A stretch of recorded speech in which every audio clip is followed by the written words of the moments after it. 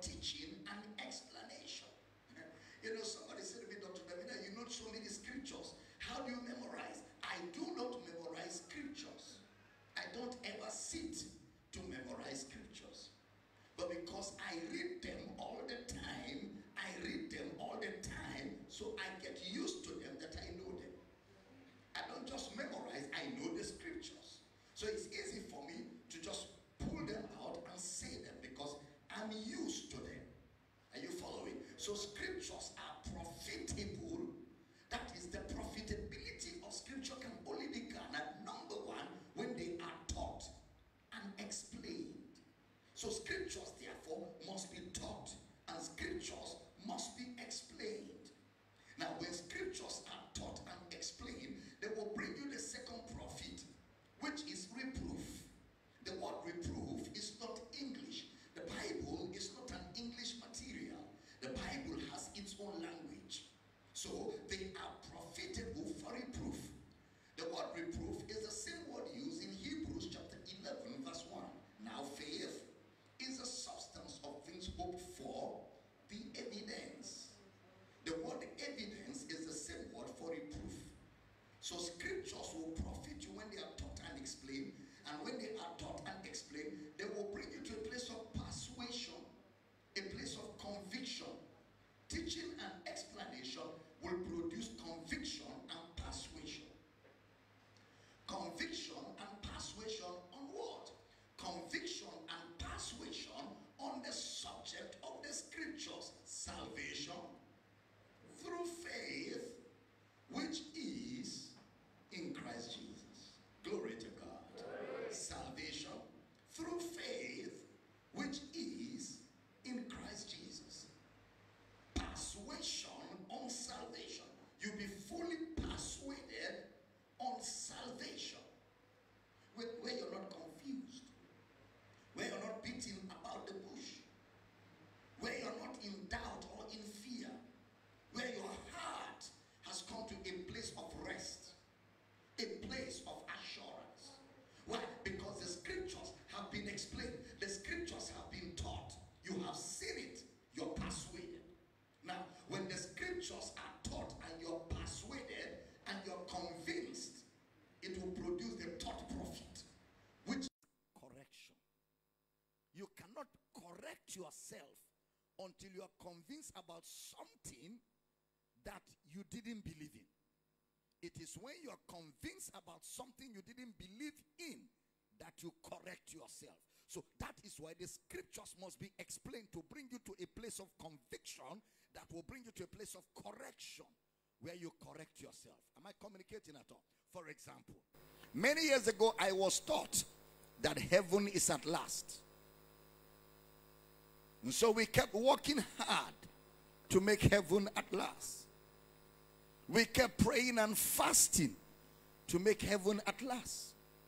We sang songs like, when you come to collect your people, remember me, O Lord. And we will clap and be sweating because we want him to remember us.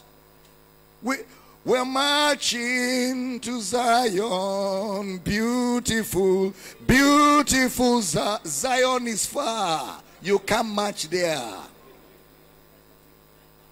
But we were taught and we believed it. I preached it.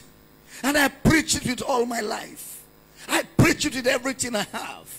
My prayer for you is that after all this, you will make it to heaven. We taught it, we preached it because that's what we were convinced about. Even though we didn't see it in the Bible, but we trusted the men of God that talked to us. They preached with tears in their eyes. They sweated their lives out. There's no reason why we couldn't trust them, even though they couldn't show us substantially from scripture. We bought it from them hook, line, and sinker, and we preached it with all our lives until some of us began to check the book, and we discover what is in the book is not what we were told.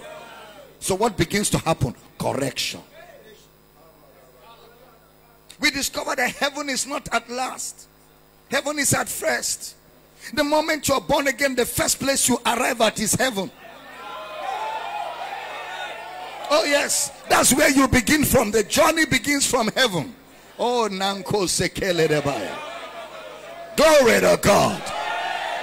Where are the citizens of heaven here? Now, what brings that is correction, which comes out of persuasion, which comes out of teaching and explanation. I'm teaching good tonight. Brother Paul will say, our citizenship is in heaven. Oh, glory to God. Brother Paul will say, he has raised us up together. He has quickened us together. He had made us sit together in heaven right now. It's not heaven at last. It's not heaven someday. I'm going higher, yes I am. I am going higher someday. No, but we are not going anywhere. We are not going anywhere. I'm traveling home. I'm traveling home. We are not traveling anywhere.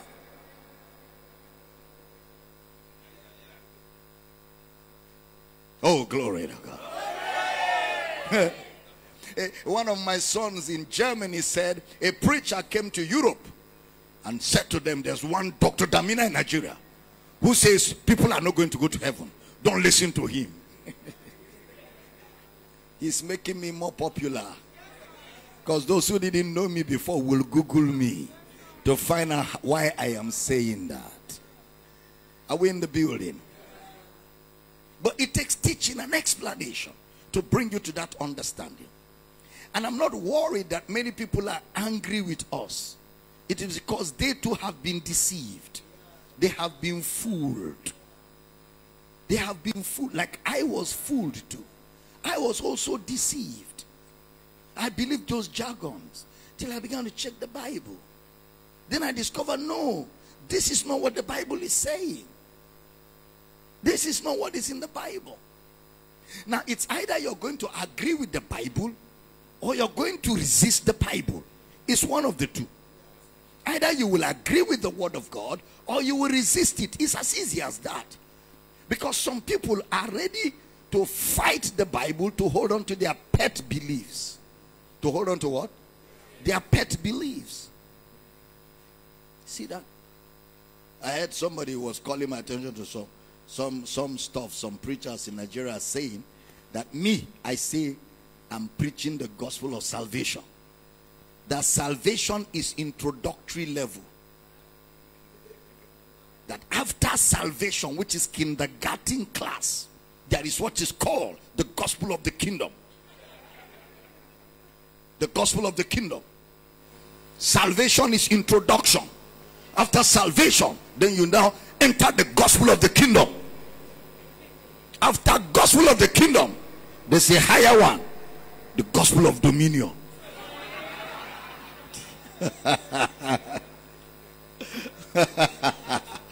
That salvation is introduction. Salvation is what? 1 Peter 1:10. We will come back here. 1 Peter chapter 1 verse number 10. Are you getting blessed tonight? 1 Peter chapter 1 verse number 10. Of which salvation, of which what? Salvation, the prophets have, all the prophets, Jeremiah, Ezekiel, Isaiah, all of them were inquiring about salvation. And somebody say it is introductory level. Why did Jesus come to earth? She shall bring forth a son, and thou shalt call his name Jesus. He shall what? Save.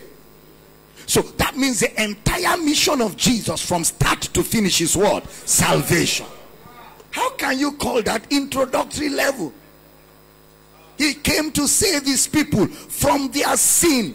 Period. Some say, but Jesus said, go and preach that the kingdom of God is at hand. He was speaking to Jewish people. He's not talking to you. It was specifically to the Jews. Because the Jews were still waiting for the Messiah. So he said, go and tell them The kingdom is at hand means is Bible language. The kingdom has arrived. What he's saying is, I am here.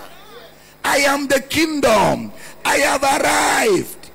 But some of them didn't believe, so they started looking to the sky. They were looking for the day the kingdom will come. Jesus said to them, the kingdom does not come by observation. The kingdom is among you. Are we teaching here?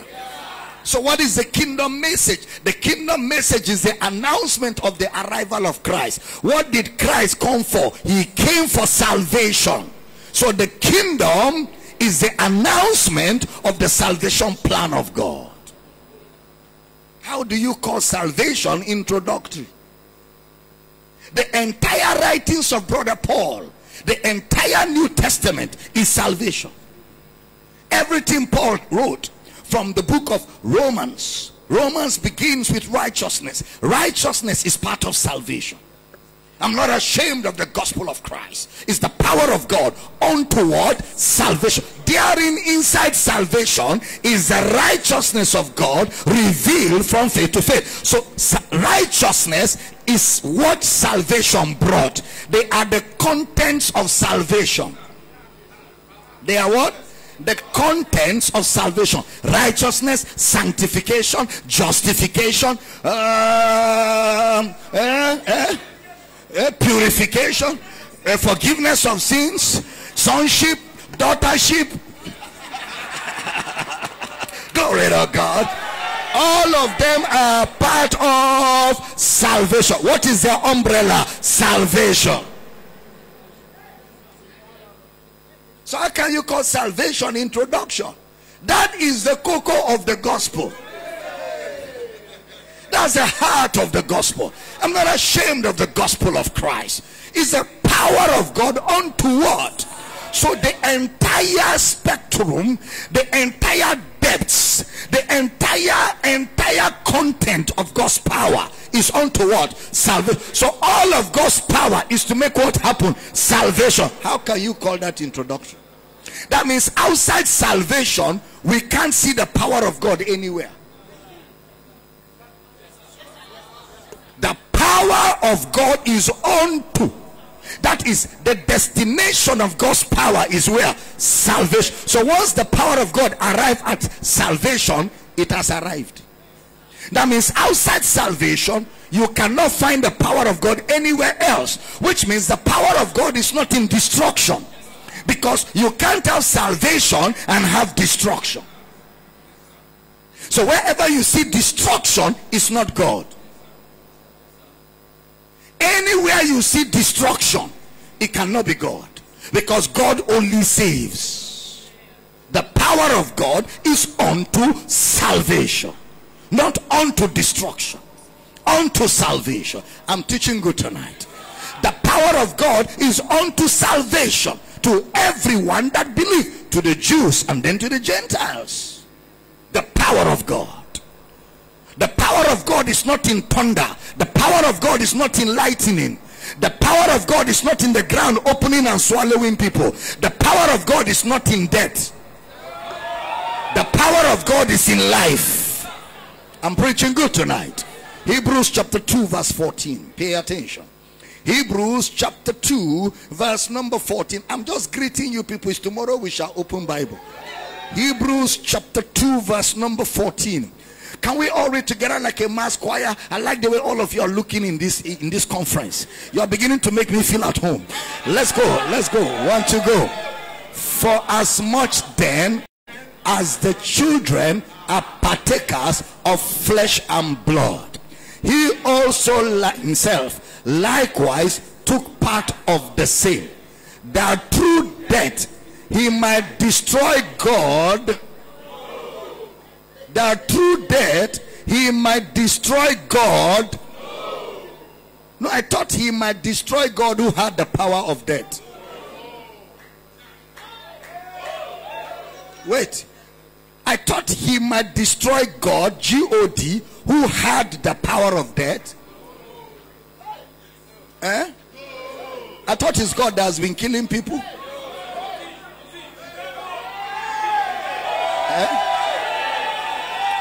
I thought God is the killer. Okay, let's read it again. Let's read it again. I want to go. For as much then as the children are partakers of flesh and blood, he also himself likewise took part of the same, that through death he might destroy him that had the power of death, that is God.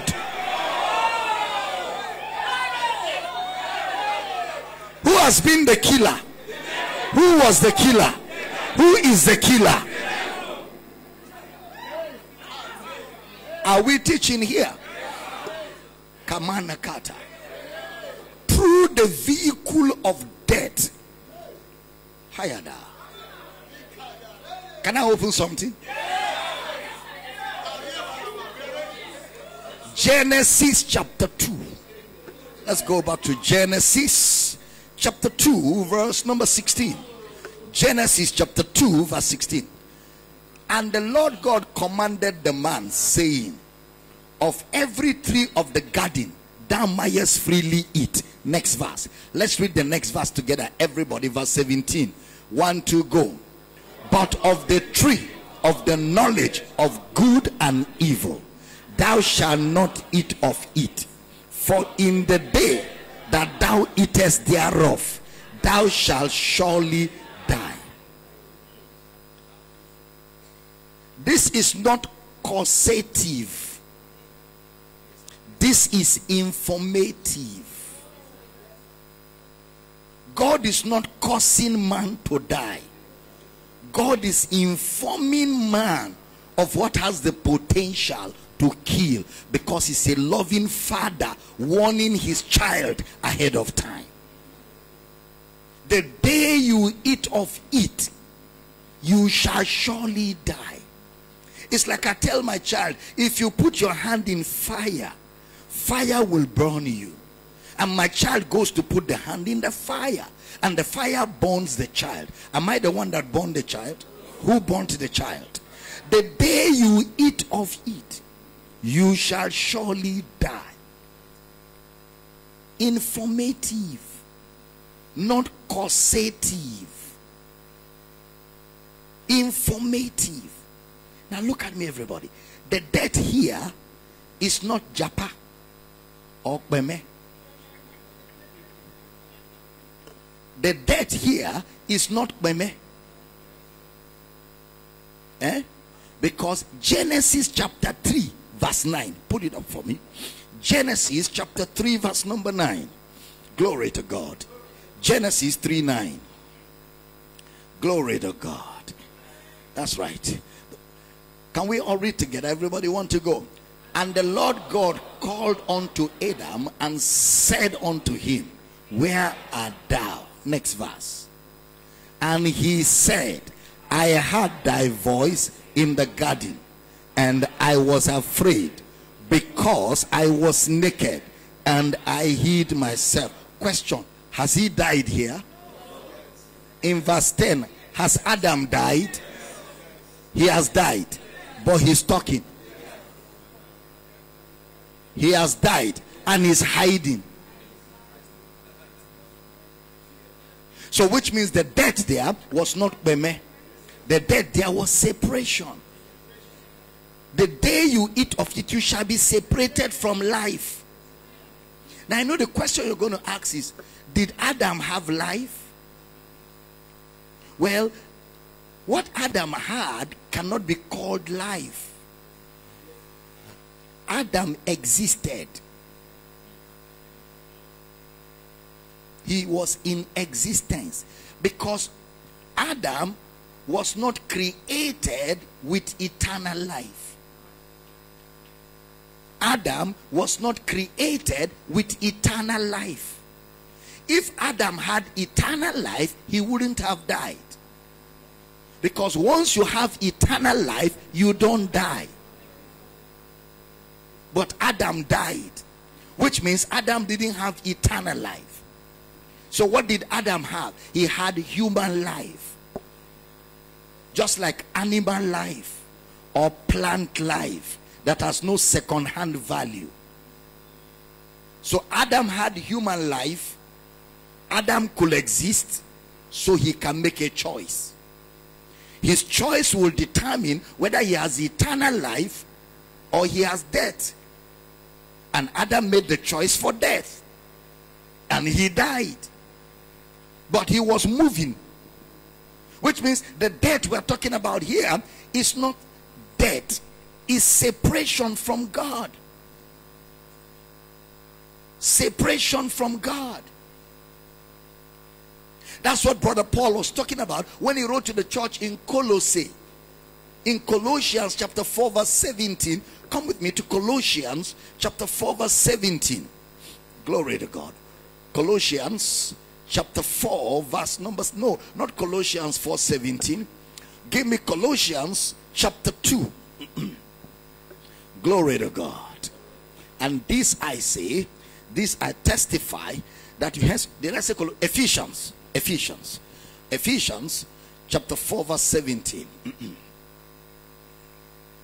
This I say therefore, and testify in the Lord, that you henceforth walk not as other Gentiles walk, in the vanity of their mind. Next verse now, pay attention. Next verse. Having the understanding darkened, so they are being alienated, separated from the life of God. Through what? In whom the God of this world has what? Blinded. So the ignorance is spiritual ignorance. And when that ignorance takes hold of a man, the man is separated, alienated, disconnected from the life of God. From the life of God. Adam was separated from God, where he would have received life. Now he was united with death, separated from God, united with Satan, united with death, because he made the choice. United with death. Adam died, and from Adam death began to reign. Death began to reign. Romans chapter 5 verse number 14. Are you getting blessed? Romans chapter 5 verse 14. Nevertheless, death reigned from Adam to Moses. From Adam to Moses was the regime, the reign of death. Like right now we're under the reign of Buhari. Reign means rulership. Man was under the rulership of death because man made the choice for death. So death ruled over man. The day you eat, you shall die. And because man was under the reign of death, listen carefully, Satan now was hiding in the circumstances of man, since man was ignorant of Satan, and killing people physically. Because the reign was the reign of death, the regime of death. Man was under that reign of death. So death ruled over mankind. Men became victims of death because they also followed suit in Adam's shoes to make the choice that Adam made. But there were people that never made Adam's choice. There are people that never made Adam's choice. But even though they never made Adam's choice, they didn't have life. So they too were under the reign of death. People like Moses, people like Abraham, people like Abel, they never made the choice of Adam. They made the choice to believe the gospel. But the gospel couldn't give them life. But the gospel gave them a promise of life, which will only be actualized upon the resurrection. I'm teaching good? So through the Old Testament, nobody had the life of God. But they believed the gospel and they had a promissory note that one day you will have that life. But now you can't have that life. That's why when Jesus came, he now said, I am come that you may have. So before Jesus came, nobody could have life. The coming of Jesus is the coming of life. Glory to God. Glory to God. That's what the Bible says. He that has the Son has life. He that has believed the gospel has passed from death to life. It's called immortality. Every born again child of God has immortality on the inside. You cannot die. Somebody shout, I cannot die. Say it again. That's the gospel. The gospel is the gospel of life and immortality. Until immortality is preached, the gospel is not preached. Immortality means deathless. You cannot die, because the life of God reigns. Oh, eternal life. That's what Romans chapter 8 verse 1 and 2 said. There is therefore now no condemnation to those who are where? In Christ. For the law of the Spirit of life where in Christ has set me what? Free from the law of sin and death. I'm free. I'm free from death. I'm free from sin. I'm free from judgment. I have eternal life. I thought somebody would shout glory. Just sit down for a minute. Let me look for somewhere to close the service. Tomorrow morning, tomorrow evening, woto. Ephesians chapter 2 verse 1. Glory to God. Question: who had the power of death? The devil. Ephesians chapter 2 verse 1. And you hath he quickened. And you hath he quickened. The word quicken means you hath he made alive. You hath he quickened. Who were what? Dead. Where? In trespasses and sins. Look at the next verse. Wherein in time past you walked. So you were dead, but you were walking. So you know that death is not peme. Okay, that death is separation, which is worse than physical death. Separated from God. You're just floating. Wherein in time past you walked according to the course of this world, according to the prince of the power of the air, the spirit that now walketh where? In the children of disobedience. What kind of disobedience? Disobedience to the gospel. Next verse. Among whom also we all had our conversation in time past. Where? In the lust of our flesh, fulfilling the desires of the flesh and of the mind, and we are by nature the children of wrath, even as others. Hayadaba. Next verse. You will like this one. Let's go verse 4. Everybody want to go? But God, who is rich in mercy. Go back. For his great love, wherewith he will love us. He will love us. He had loved us. He has already loved you. You can do nothing to change his mind. Wherewith he loved us. Oh, glory to God. But God, who is rich, not in dollars. He's not rich in euro. He's rich in mercy. The riches of Christ are intangibles. The riches of Christ are not things you can hold. Car is not one of them. House is not one of them. Money is not one of them. No, aircrafts are not part of the riches of Christ. The riches of Christ are those things that unbelievers cannot access. You can only access the riches of Christ in Christ. So God is rich. Then he explains to you in what area he is rich. Rich where? In mercy. For his great love, wherewith he loved us. Ooh, Shakaya. Next verse. Even when we were dead, were in sins, and had quickened. So you were not quickened because you repented. Somebody else said Dr. Damina's message is salvation. Introductory class. There's a bigger message. The message of repentance. Continue. One day, ignorance will undress you in public. He said the message of repentance. The church need to repent. Because he that does not repent shall perish. Dr. Damina's message is too sweet. It does not make people cry. The gospel is good news. God made him sin for us, who knew no sin, that we might be made the righteousness of God in Christ Jesus. Somebody shout glory. That's the gospel.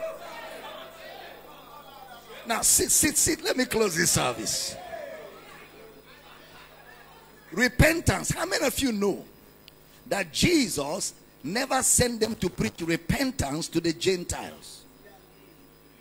Repentance was preached to the Jews. To the Jews. He said, go not to those that are not of the house of Israel. So when you go to the house of Israel, tell them to repent for the kingdom of God. To repent for the kingdom has arrived. That is, change your mind. Stop expecting God, heaven, the Messiah. Change your mind. The Messiah is here. Change your mind and accept the Messiah. So repentance is not to the Gentiles. Repentance is to the Jews. We Gentiles, we didn't know about any Messiah. So the gospel that was brought to the Gentiles was believe. Believe. Believe. We don't have anything to repent of. All we know is idols. So our own is just to believe. But Jews knew that there was a God. And they were expecting that God. And the way Jesus came was disappointing. In their mind, God cannot come like that. In their mind, God should just appear in the sky with lightning and fear. I'm saying, I am the Lord. And if you do like this, your neck will just bend. I say, in case you don't know, I am the Lord. Remain like that for 3 years. Say, the Lord is punishing him. But here is God coming in the womb of a virgin, whose husband we cannot establish. She's pregnant and we can't tell who pregnanted her. It's like he's a bastard though. Then they want to give birth to him, nowhere to accommodate him. It's like from the mother's side, bad luck is following him. So they born him inside manger. Manger where cow used to drink water. Then to make matters what? He grew up inside carpentry workshop. To make matters more worse, he was ugly. He was not a fine boy. How can he be God? How can he be God? They expected an emperor. They expected a terrorist. They expected a killer. They expected a bulldozer. They expected that when God arrived and you do bim, God will just say, your mouth disappear. Say, Obana God, Obana God. If you just don't believe the gospel and this fear, your leg will just vanish. You'll be carrying one leg and be going. If I be a man of God. But here is God coming in a manger. Very disappointing. And at this time when he was born, Israel were under oppression, under the rulership of Caesar, under the rulership of Herod, terrorists. And Israel wanted a deliverer to free them. And then the deliverer that came to free them is coming through a manger in the house of a carpenter. What kind of God is this? That's why Jewish people cannot believe in Jesus. How can he be God? That's why they have to repent. They have to change their mind. And that's why we have to believe. I'm teaching good tonight. That's why till today the Jews can't accept. That's why even our religious institutions can't believe that Jesus is God. Jesus looks like a weak God. In their mind, they say God that is a killer. You tell life from the door of the church before you enter. Bam, you permit. They drag you to burial ground. You are inside church, you think one bad thing. Fear. Your ears disappear. Your eye vanish. You go home without eyes and ear. God, who can try God? Who can stand against the Lord? No one can. No one will. Yes.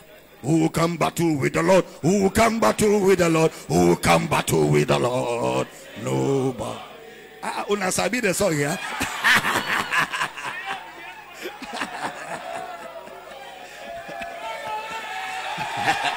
Glory! Glory! Somebody shout, yeah, yeah, yeah, yeah, yeah.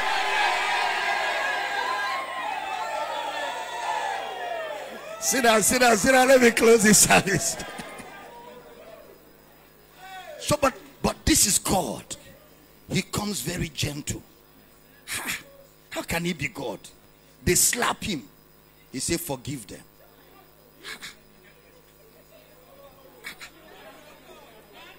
You call this one God? They couldn't take it. For the preaching of the cross to them that perish is foolishness, but unto us that are saved is the power of God. Glory to God. Glory to God. That's the gospel we preach. The Son of Man came not to be ministered to, but to minister and give his life a ransom for many. Let this mind be in you, which was also in Christ Jesus, who though he is equal with God, thought it not robbery to be in equality with God, but made himself of no reputation, and took upon him death, even the death of the cross. Wherefore God has highly exalted him and giving him a name that is above every name, that at the name of Jesus, at the mention of that name, at the mention of that name, it's not true, it's a lie. It's not at the mention of the name, it's at the name. This is different. Not at the mention, at the name. And the name is not the label Jesus.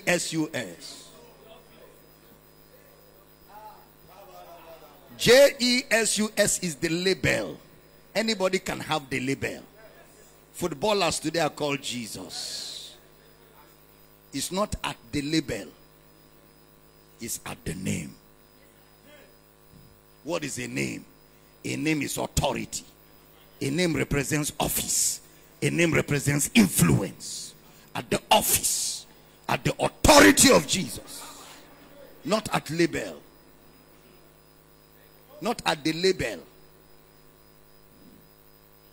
at the name, the office. And I have news for you. When you got born again, you were born into his office. You are born into his office. You are in his name.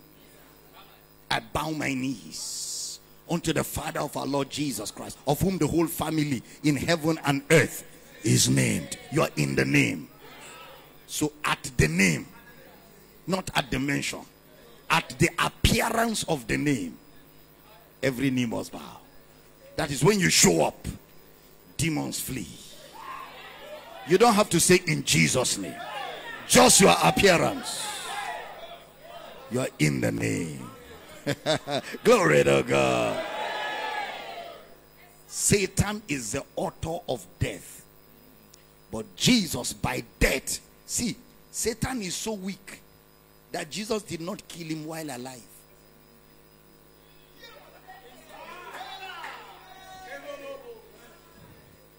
You didn't hear that? Satan is so insignificant. He's a non-entity. He's an idiotis. That Jesus didn't kill him while alive. Because it will be too much.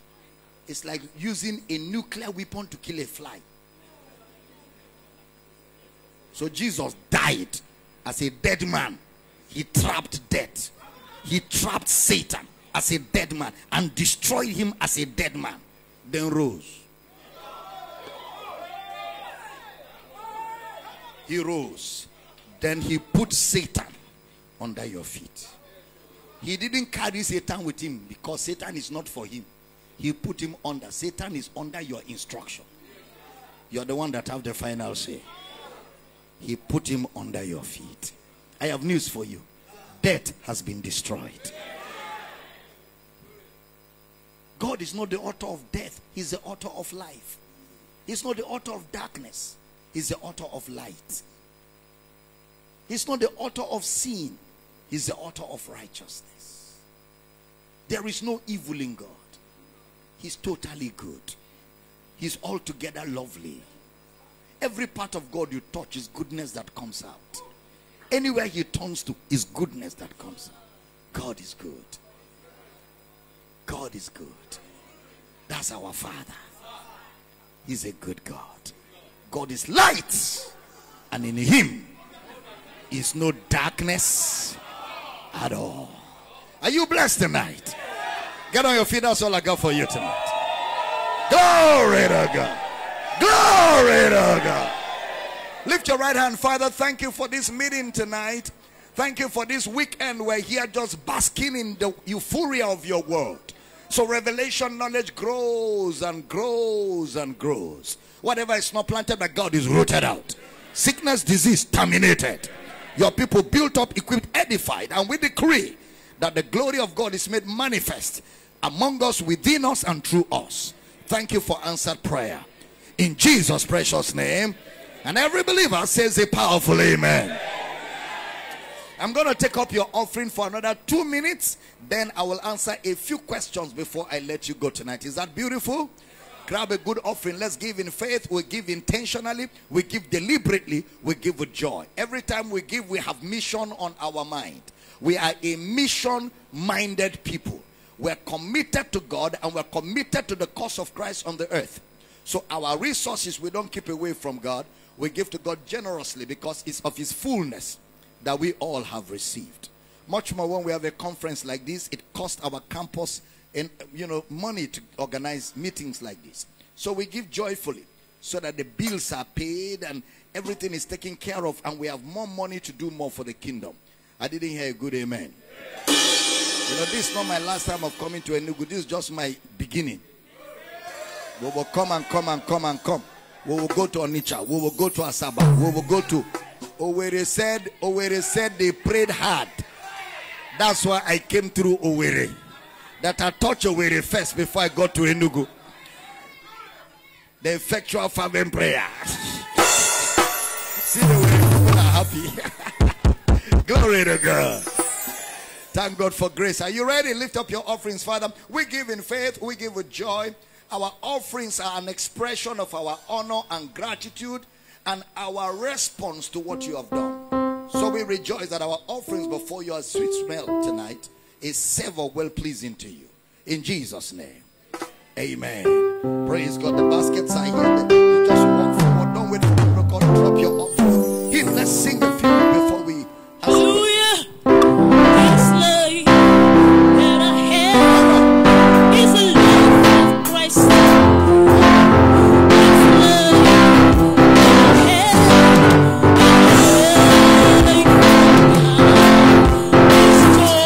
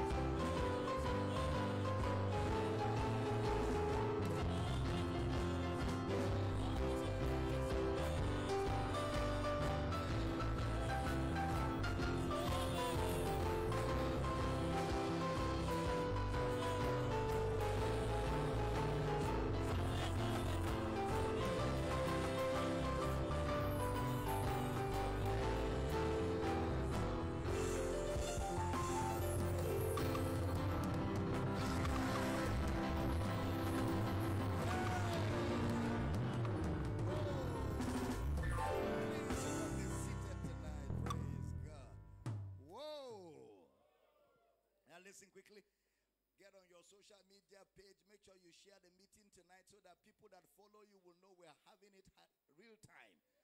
Encourage people to be here tomorrow. Let's have a ball in this place. Glory to God. I'm excited, I tell you, man. I'm excited.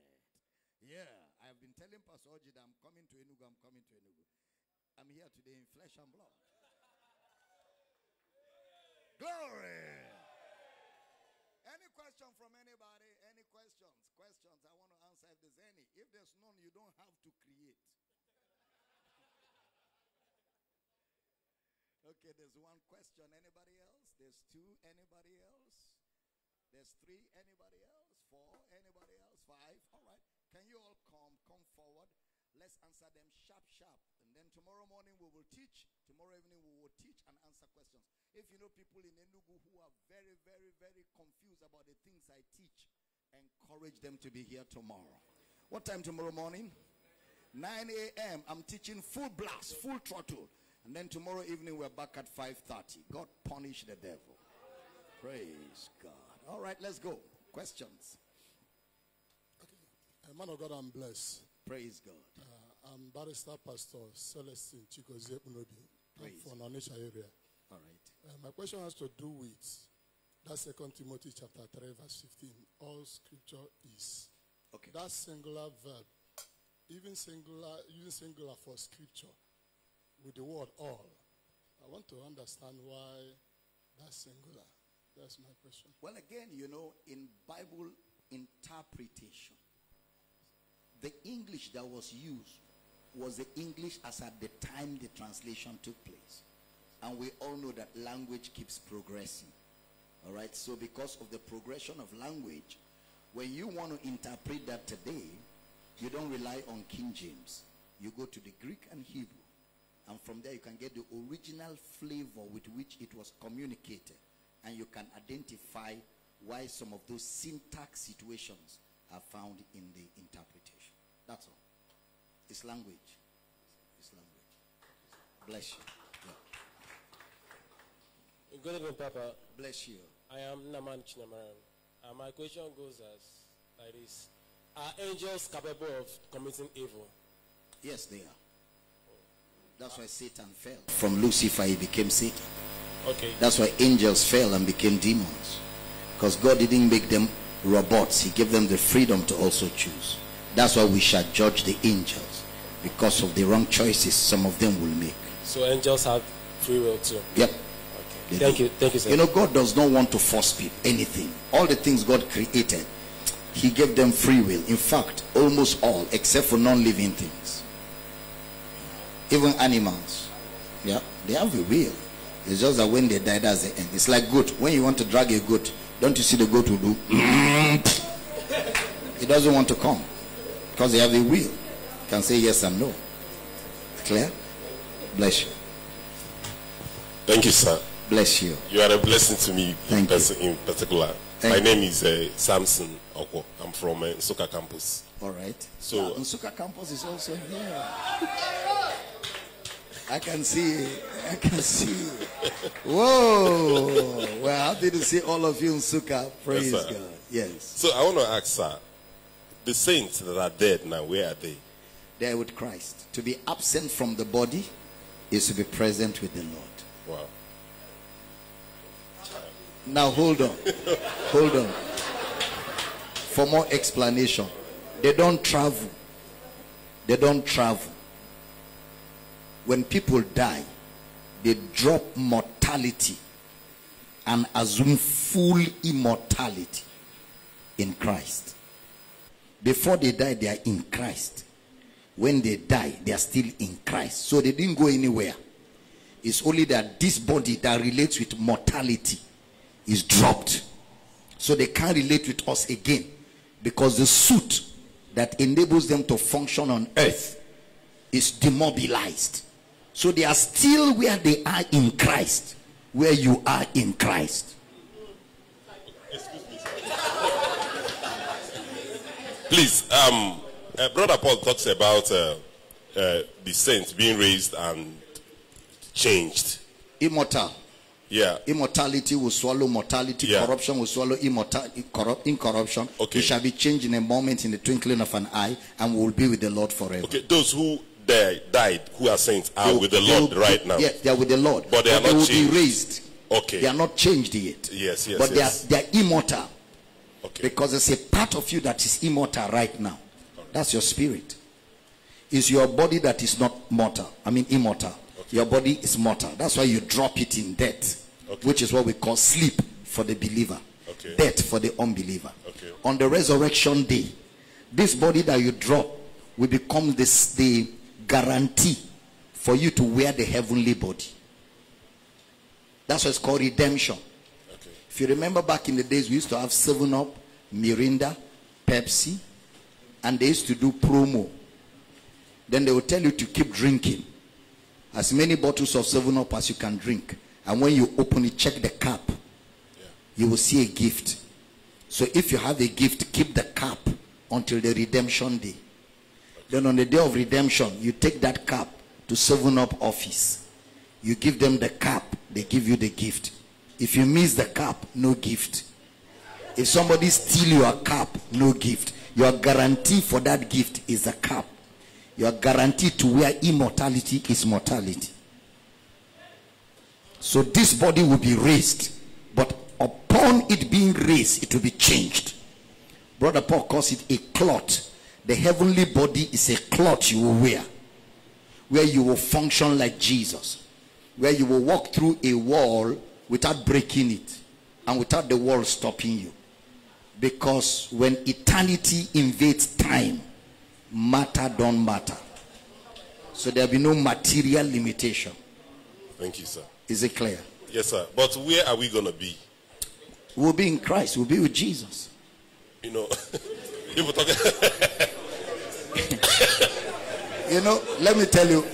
Hold on. Let me tell you, the problem is, listen carefully. The problem is our minds are messed up. You know why our minds are messed up? First of all, we're used to going to a place. Lagos, Uyo, Ibadan, Enugu, Onitsha. I'm going. That's number one. Number two, religion taught us that they are building in heaven. That there's a place where construction is going on. So that agrees with traveling to places. You have to renew your mind and think in line with scripture. First of all, there's no building anywhere. God is not building anything. Jesus said, destroy this temple, and in 3 days I will raise it up. So the temple of God is the believer. Your body is the temple. So I am God's heaven. I am the dwelling place of God. God lives in me, and I live in him. So when we drop this body, we live in that reality called Christ. That's where we live. Fully. With full consciousness. Then we lose the consciousness of here. Because this body is what makes us conscious of here. When you drop it, you can't be conscious of here. Let me explain a little more. You know about space travel. People who travel to outer space. Outer space is just here, or it's not that far. It's just up here. Yet when you're going to outer space, doctors will prepare you for the journey for months. They will give you special diet. They will give you special treatment to prepare you for a new environment. Then you will wear a cloth called space suit. Because this body is earth suit. This body can only function on earth. It's earth suit. You will wear space suit. Because in outer space, there's no ground and there's no matter. You can actually be walking upside down for 3 days. Because it's a different environment. So if outer space here, they have to prepare you to go and you have to wear a suit for it. Is it the immaterial world? So that's why you have a heavenly body. Heavenly body that you will wear to be with Jesus forever. The word heaven, heaven, heaven. The word heaven is the word euphorenios. It means immaterial. So heaven is not a physical place. It's an immaterial realm. Where when you drop this material body, you fully operate in that realm in Christ. Is it clear? Thank you, sir. There's a book, I wrote a whole book on it. Heaven, the believer's reality now. I think it's about 300 pages or so. If you get it, all scriptures on heaven are well explained in that book. Bless you. Thank you. Next question. Good evening, man of God. Evening. My name is Chika Charity. Bless I you. came from Onitsha. Onitsha, welcome. My question could be quite complicating, but I want to communicate it. I heard you say that immortality must be preached, or else the gospel is not complete. That's right. In essence, does this imply that immortality has to take effect in full essence on earth? That's my first question. Should I continue with the other ones? Go ahead. All right. The second question I have is the scripture that says, he that is born of God cannot 1 John 3:9. commit sin. 1 John 3:9. But we see a whole number of percentage of believers in higher number Sinning. sin. Yes. So I wish to understand Why? When they have the life Yes. of God. Yes. So what sponsor Sin. such sin as a practice? Yes. Because sin as a nature is destroyed by Jesus. Yes. So sin as a practice is supposed to be an aftermath Yes. of sin as a nature. Yes. You see some believers Yes. live in sin. Yes. So what sponsors it? Since even this scripture says that Yes. he that is born cannot is actually cannot. Yes. So why do believers, some not all, Yes. commit sin? Okay, so are you still here? So let me. It has not finished. Okay, that's two. Ask the last one. Okay. What brought about the physical death? By explanation and understanding, Genesis chapter 3 verse 16 instruction is actually spiritual death. Yes. So what brought about the physical death? Okay. And then when we became believers, we received the seed of eternity, of immortality. Why do we physically still die? Okay. So the questions are like this. The first one, please remember so you can remind me. The first one is immortality. Full immortality will not happen on earth because of mortality. If full immortality happens here, you'll be useless to this earth. Because it means you no more have an earth suit. So you can't function here. Then you have to go. But to be here, you need this. God is full immortality. Brother Paul calls him the immortality that dwelleth in unapproachable light, which no eye has seen nor will ever see. Yet when he wanted to come to earth, he came in with mortality. Because the only way you can function here is mortality. So full immortality will take effect after this body is removed. So death is a blessing then? I'm coming. I'm coming. All right. Then second question. Why is it that believers who have the nature of God still sin? Because there is memory. Before you got born again, if you used to ride bicycle, when you are born again, you don't forget riding bicycle. Memory. So you've been sinning since you were young. You sinned for 35 years of your life. Then now you're born again. There's memory. And the battle is that memory. It is called the renewing of the mind. So as your mind gets renewed by the teaching of God's word, the appetite for sin dies. So it's progressive. The renewing of the mind. It comes by teaching. That's why we come to church. Teaching will be bringing the mirror of your identity before you to show you who you are. As you keep looking, it starts correcting the memory. And over time, you lose taste for sin. Is it clear? So that's what the Bible says, my little children, these things write out unto you that you sin not. If any man sin, we have. So God created room to accommodate the sin of believers. Because God knows that there's memory that the believer will have to grow out of. So that's 1 John 3:9 is not talking about the act of sin. It's talking about the nature. You cannot sin because that's not your nature. So that means when a child of God sins, he is pretending to be what he is not. So that's why you bring the mirror to him, which is the teaching of God's word, to remind him who he is. Like the prodigal son is eating with pigs, then he remembers, my father's house is better than this. He arises and he loses taste to eat with pigs and he goes home. So when we teach people the word of God, it brings them to remembrance. But they must see themselves in the light of Christ. Third question. Why do believers physically die? Physical death took effect after the fall of Adam, who is the progenitor of the human race. In one man, all died. So Adam, who accepted to reject the gospel, introduced mortality into humanity. Are you following? Okay. So now when you believe the gospel, that mortality, that death that was introduced into human body, you do not escape it.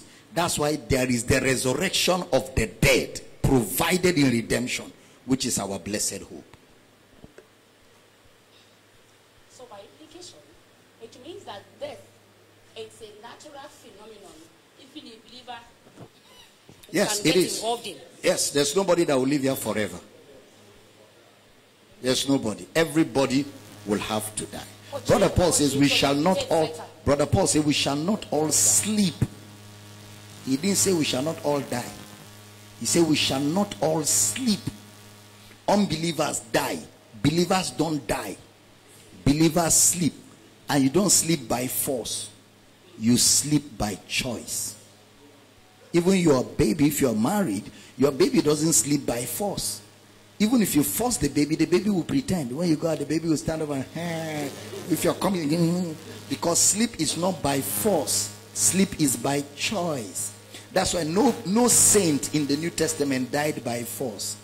Jesus said, into your hands I commit my spirit, and he gave up the ghost. They didn't collect it. Stephen the same. Paul, they stoned him, he collapsed. They thought he has died. They left him. By the next day, he was teaching in the synagogue. When he was ready to go, he said, I have fought a good fight. I have finished my course. Now I am ready to be offered up. So, we sleep by choice, but unbelievers die by force. And when they die, they have died. When we sleep, we will wake up.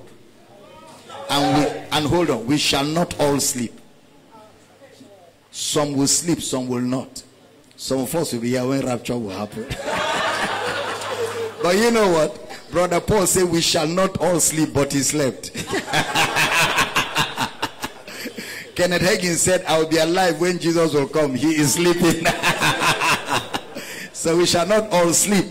Meaning everybody will not be out when Jesus will show up. There will still be people alive. But those of us that have slept, if he tarries, we will wake up with him. And we will be with him forever. Yes. Death is not a product of Satan. No, death is not a product of Satan. Death is a product of nature. Nature. It's not a product of Satan. But Satan kills. Do you understand? Okay. Death is a product of nature because man sinned. Wherefore, as by one man, not by Satan, as by one man, sin entered into the world, and death by sin. Okay, so sin and death walked hand in hand, and they were permitted to take hold of man by man. So Satan now takes advantage of what man has created to kill people. Is it clear?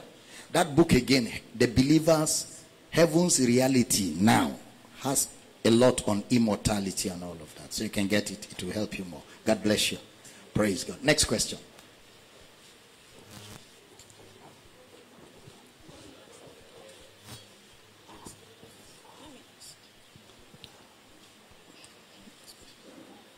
Good evening, sir. Evening.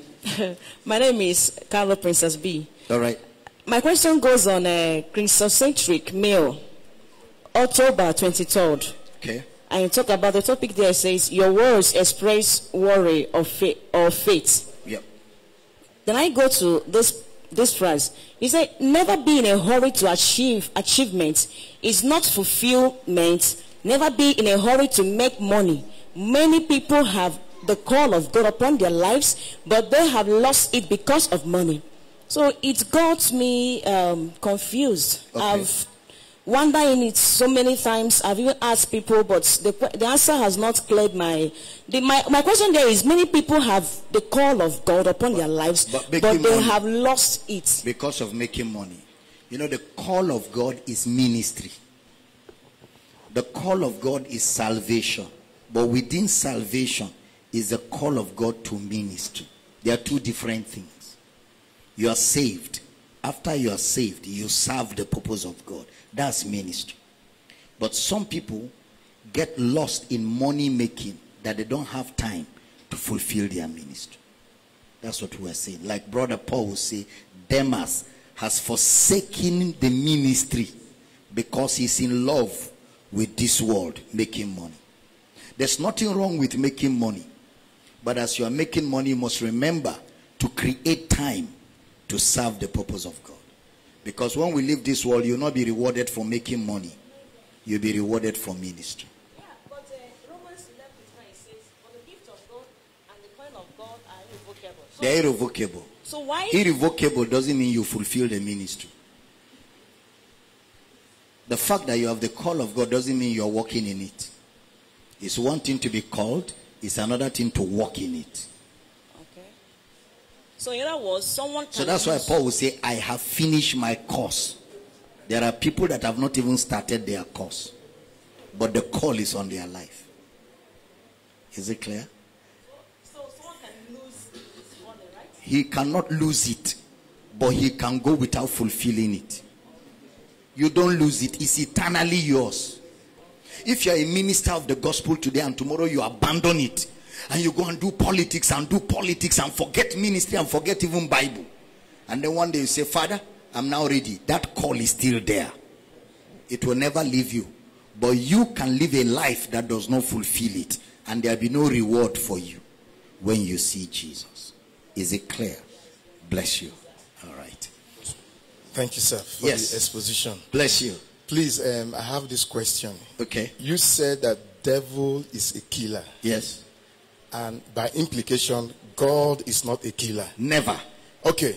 There's a portion of the scripture where I read. Yes. And God addressed himself Yes. as a killer. I kill it and make it alive. Yes. So how do you balance it? No, there's no balance. It's balanced. It's balanced. Okay. So now, What you're is there asking a is, different how do we rendition? explain it? Is there a different rendition? No, what you're asking me is, how do we explain that verse? Yes. In the light of God doesn't kill.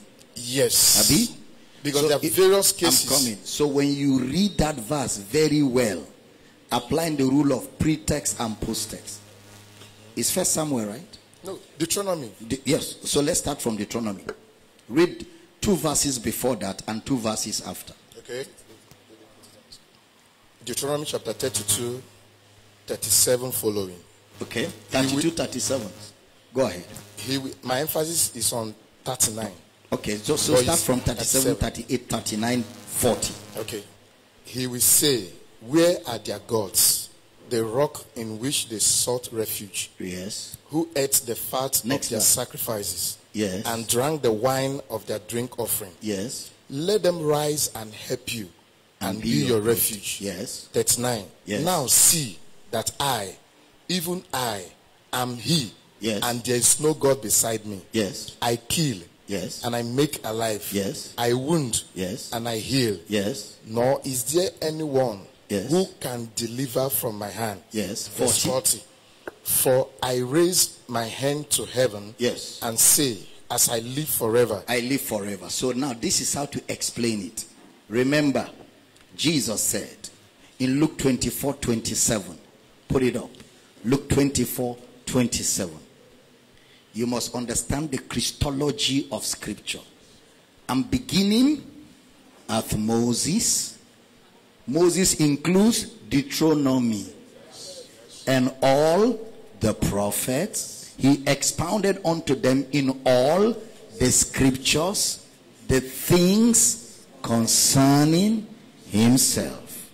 I kill it, I make it alive. Is God saying, I will kill my son and I will raise him up on the third day? Is the prophecy of Christ in Deuteronomy.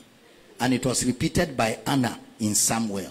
I kill it and make it alive. I wound and I heal. He was wounded for our transgressions, bruised for our iniquities. By his stripes you are healed. It's not talking of killing people. It's a prophecy of Christ carried in the scriptures. What about that God killed, who emitted on the ground? No, it's not God. In the Bible, when you see God or Lord, they were used for different things. Idols were called gods. Judges were called gods. Angels were called gods. Judges were called lords. So when you read and you see God, you need to look at the entire context to know who he is talking about. For example, Moses said God was looking for how to kill him. Exodus 4:24. And it came to pass by the way in the inn that the Lord met him and sought to kill him. How can God want to kill and is looking for how to kill? Are you understanding? So there were also assumptions. This is an assumption. Moses' assumption. In Genesis 18, Moses also wrote that God said, let me go down to Sodom and see whether they will obey God. If he's God, he should know whether they will obey or not. He doesn't have to come down to see. If he has to come down to see, then it means he doesn't have all knowledge. So again, in the Old Testament, there are assumptions that we clarify by explaining scriptures in the light of Christ. One more scripture to help you is 1 Peter 1:10. 1 Peter chapter 1 verse 10. Of which salvation the prophets, Old Testament prophets, have inquired. So in their writing you will see inquiries and search.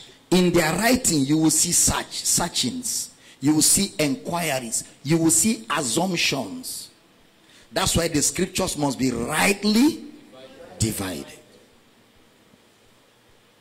But I recommend my series, The Misunderstood God.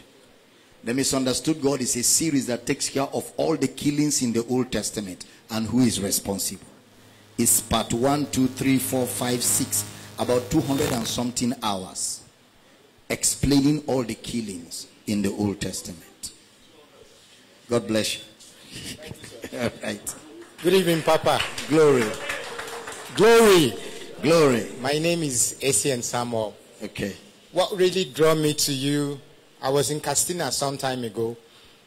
It was about the issue of baptism. So we're like, what rubbish is this? Why would you be saying we shouldn't be baptized? But what I want to ask you this evening is about communion. Because we know that the Bible says Jesus was the express image of God. Yes. So how would you say that we shouldn't eat eat communion? Because where I'm coming from, before now, we shouldn't eat bread and ribena. Yes, yes, sir. Yes, sir. Where I'm coming from, before now, they used to, well, let me just mention it. In Winners, they'll put this communion on bottle. When your child is sick, you put it on him, and you just said we shouldn't be doing that and all that. But Jesus said, do this in remembrance of me. And also the Lord's Prayer. No, wait. Do this in remembrance of me. Do you remember somebody that is dead or alive? Who do you remember? The dead or the living? The living, sir. Is Jesus dead or alive? He's alive, sir. So why do you need to remember him? So to help you, tomorrow, I will take time to explain some of this. But I have a book on the communion table. The communion table. It's a book, a whole book. It will explain all those scriptures to you properly in the light of Christ. God bless you. Thank you, sir. Amen. Glory. Last question before we go. Good evening, sir. Evening. My name is Okorendubisi Mesamachuku. I wanted to ask you a question based on what our pastor said last week Sunday. Okay. I want you to talk more on heaven and communion. Heaven and communion is 6 months of teaching. So tomorrow, I will talk more on heaven and I will talk on communion tomorrow. Okay? God bless you and thank you for asking. Let's clap for her as she goes. Are we blessed? Invite more people for tomorrow morning, 9 o'clock, tomorrow evening. We'll try and see how much we can teach tomorrow and tomorrow evening and then Friday morning. Amen. Are you excited? Are you tired? Are you excited?